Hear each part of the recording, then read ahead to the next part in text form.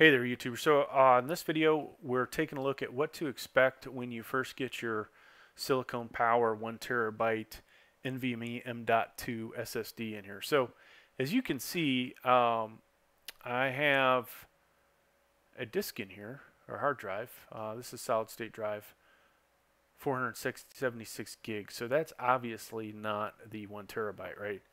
So just a moment ago, I ran user benchmark and my 960 Pro showed up, but no silicone power. So let's, what you got to do here is we need to format this sucker. And you see there it's unallocated, so nothing is recognizing it. And actually, the first time you go in here, it'll give you a message. This time it did not. So we're going to create a new simple volume. And it's going to be letter D. We'll take that default, finish. Boom. Now we have a drive in here, right? So if I come over here, you can see the drive, which is good because this one's obviously full and I need to move stuff over. And this one I'll start probably installing some games on it. There will be another video where I attempt to install the operating system.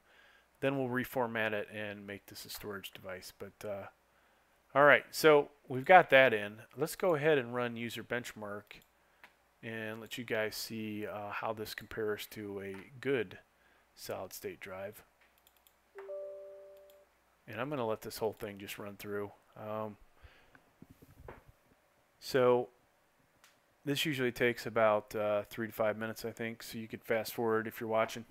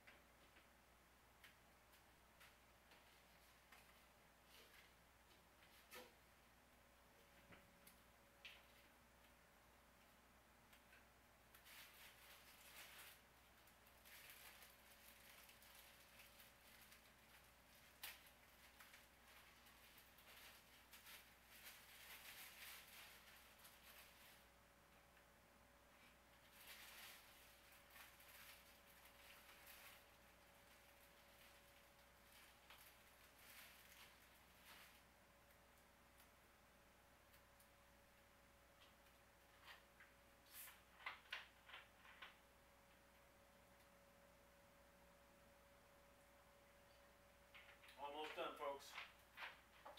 While I sit and make my dinner in the background.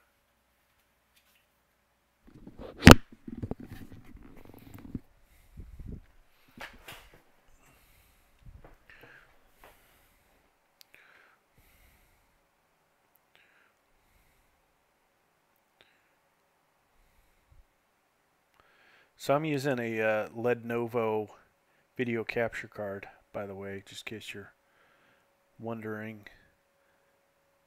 If not, it would severely hamper this benchmark if I used OBS or another type of screen capture device.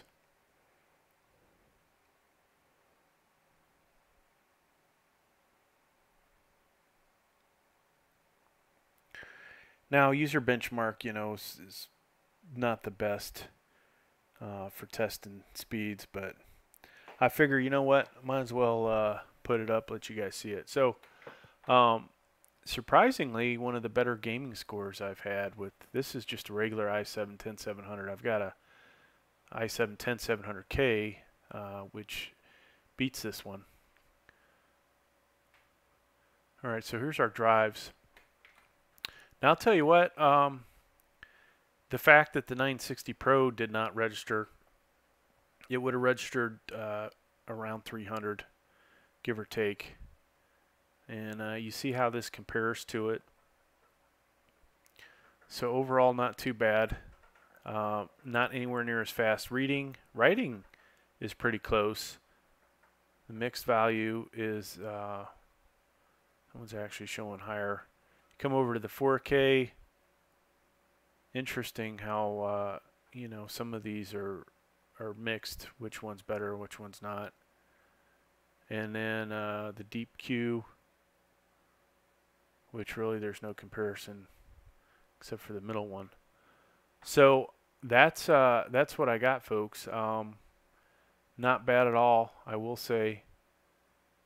And hopefully, you know, if you've got this drive and you're wondering how do I get it to actually work, well, there you go. I showed you in the beginning. You've got to format it. So, hey, thanks for checking out the video. Please like, please subscribe. Thank you.